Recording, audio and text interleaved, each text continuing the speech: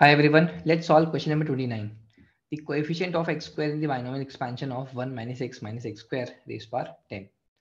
So this is a very standard problem of multinomial theorem. So multinomial theorem says if we have x plus y plus z raised power, let's say n, then what we'll be doing, the coefficient would be written as n factorial divided by a factorial, b factorial, c factorial multiplied by. So basically the term would be written as n factorial divided by a factorial, b factorial, c factorial multiplied by x raised power a dot y raised power b dot z raised power c.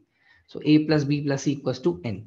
So here a plus b plus c equals to n. Okay. So this is how our term is being written.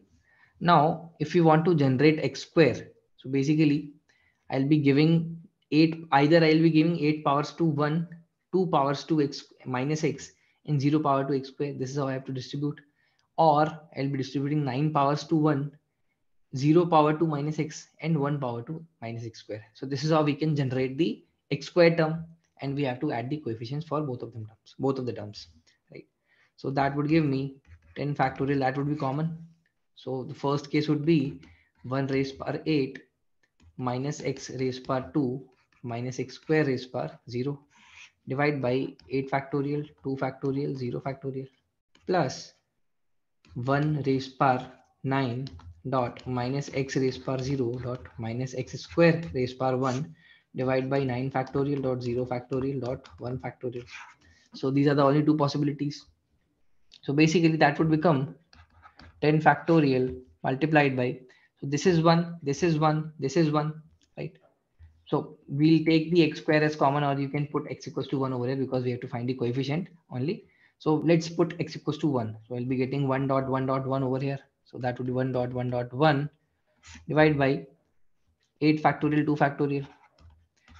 And also I'll multiply 9 in the numerator. So that would give me 9 factorial in the bottom. Basically in the denominator I'll be getting 9 dot 8 factorial. So that would give me 9 factorial multiplied by 2 factorial, right? And we'll have a minus sign over here because it's minus x square over here. So minus times. So I'll take the LCM. So I'll be getting 2 factorial in the numerator and 9 factorial multiplied by 2 factorial in the denominator. And the remaining part is 1. So this would become 10 factorial.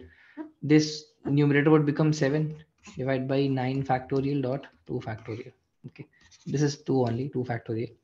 So 10 factorial can be written as 10 dot 9 factorial. This gets cancelled out. It's 5 and this becomes 35. So P is the correct answer.